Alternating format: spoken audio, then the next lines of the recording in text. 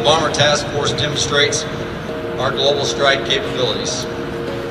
It also demonstrates our assurance to our allies and our partners, not only in Europe, but certainly around the world.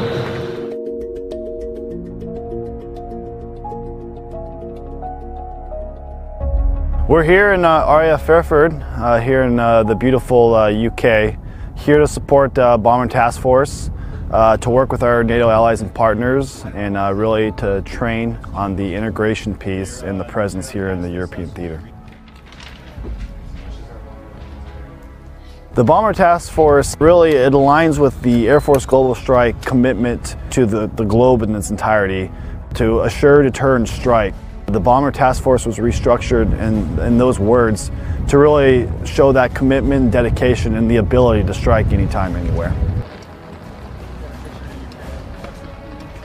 The overall BTF construct is essentially uprooting key pieces of a known CONUS base and bringing all those personnel assets to include FSS, maintenance, ops, as well as security forces into EUCOM's AOR and essentially have a mini deployment base ready to go to meet all the objectives that's laid out by EUCOM.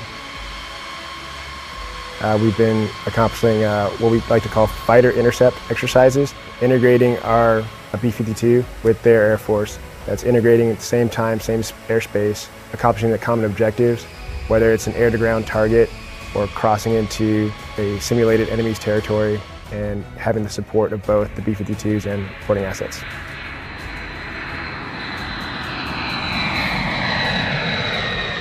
The Bomber Task Force, it's necessary to show our commitment to the NATO pact that we have with our allies and our partners, specifically in this region. The real importance of it is not just to show that we are present and capable of executing the mission here, but also for our own training purposes. It really allows us to get outside kind of our comfort zone from flying CONUS missions over the US and puts us in a new place where we can learn how to integrate and how to train with really some different operating procedures. Bottom line, we're here to be better, to get better, and to show our NATO allies and partners that we're committed to the mission.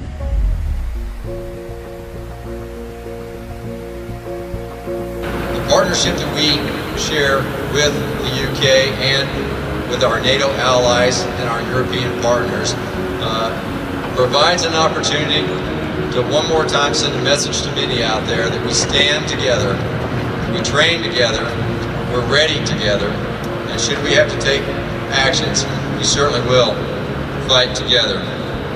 It sends a message of deterrence, and that we're here to defend against any unchecked aggression or unchecked actors.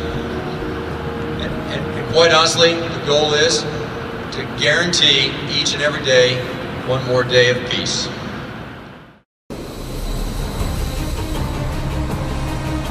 I'm from the 96 AMU from Barksdale.